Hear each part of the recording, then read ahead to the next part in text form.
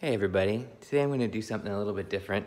I got a couple of new pairs of Nikes in the mail this week, and I thought it'd be fun to kind of unbox them and look at some of the things that I think make them great designs. So let's start with the first one here and get into it. As many of you know, I worked at Nike for about 8 years as a footwear designer. I'm still really partial to the brand, but these are a couple of new releases that I thought were particularly good. Both of these are going to be from SB. I just think SB's been doing some great work. So the first one I'm going to be looking at is the SB Air Max Janoski 2. And this is just a great rockable shoe. I'm not sure how great of a skate shoe it is. It doesn't have a lot of protection, but I wanted this as just like an awesome summer shoe. And it's just super clean. I mean, to me, this is obviously my aesthetic. I'm not a teenager. I'm not a 20-something. I'm a 40-something-year-old designer. I don't want things that kind of fall into that anti-design dad shoe zone. I want things that are just like really clean. I love just the simplicity of the exposing the Max bubble here that kind of refers back to the Air Max 1. But even within that, there's some nice kind of subtle sculpting going on that's a little bit interesting. What I liked about these, just kind of a super simple, breathable upper, all knit. You can see it has this kind of cool dimensional jacquard weave to it. The branding is super subtle, but there's still some really nice detailed hits on it here. And then again, super simple midsole, and then something that's obviously great for skate, but also just great for durability when walking around. It's got a full length outsole. So you notice a lot of running shoes now will just have a couple of rubber pods, and just, you know, that makes them lighter and more comfortable, but it also makes them wear out faster.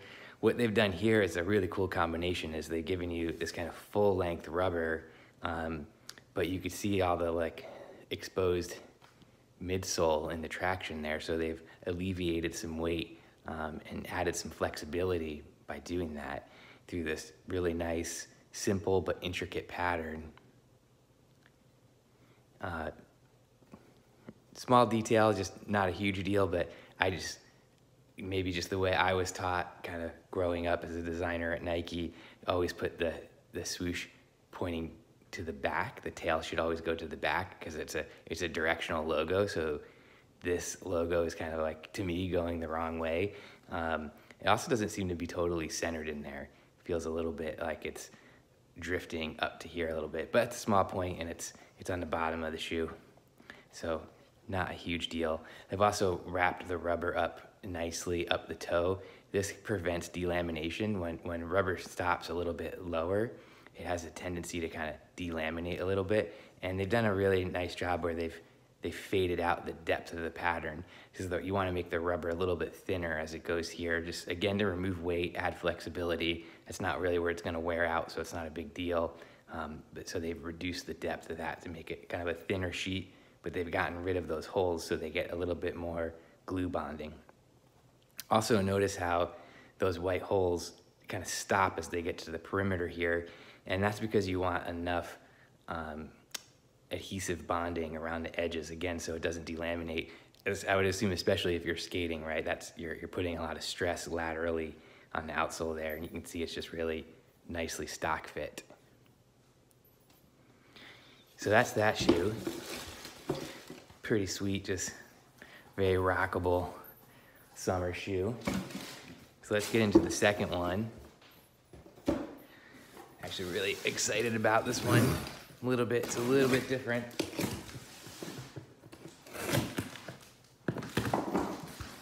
So the second one, also from the SB group.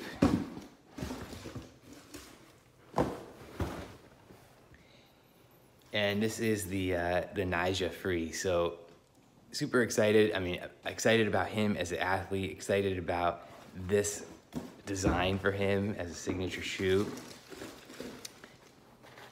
So again, you can see I kind of went for the same thing, a super simple, a very simple design.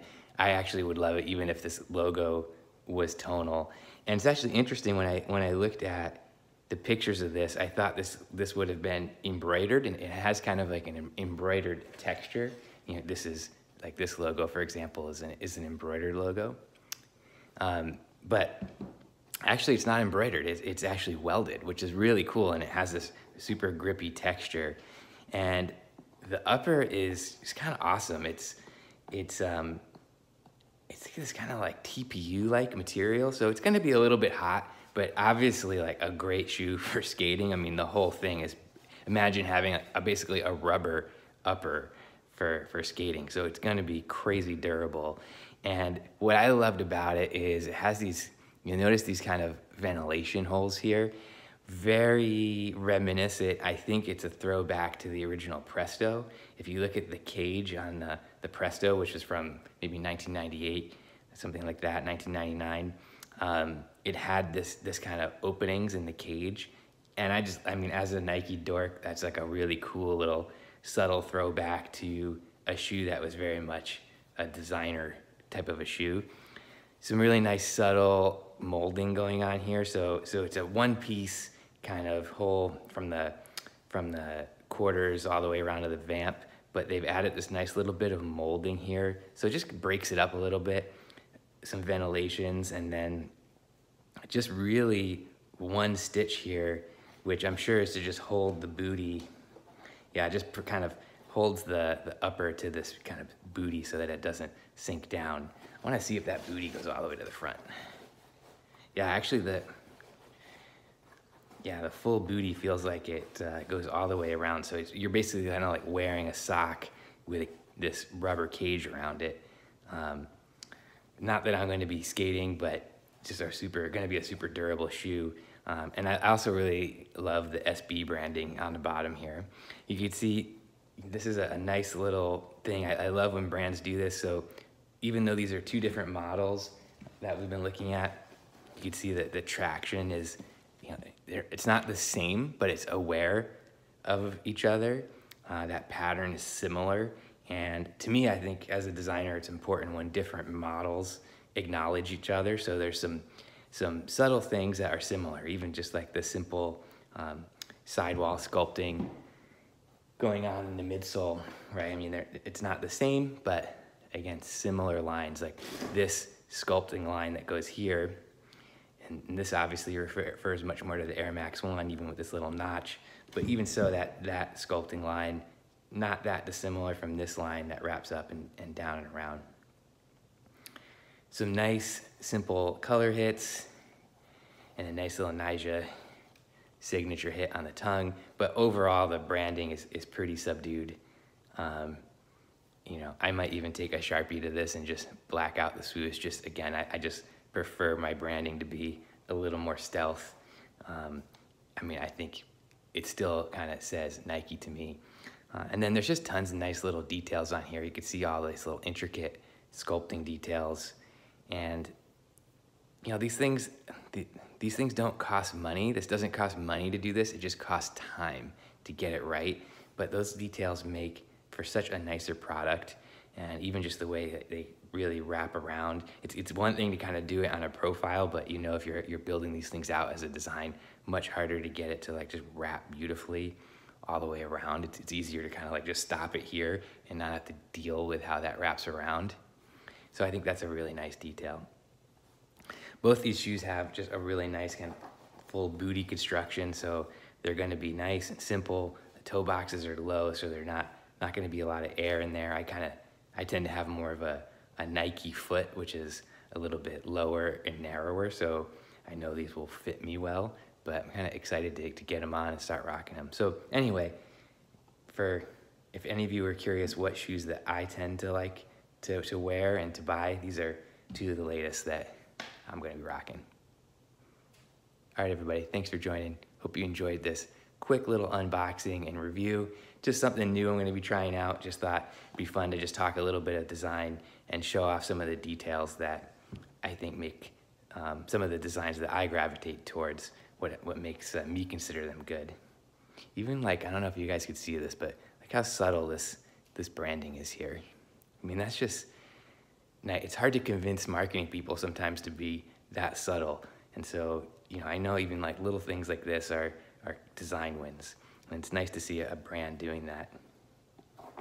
Even this, wow, look at this. Like, you could actually see there's some, oh yeah, wow, the way this lacing works in here, this is really interesting.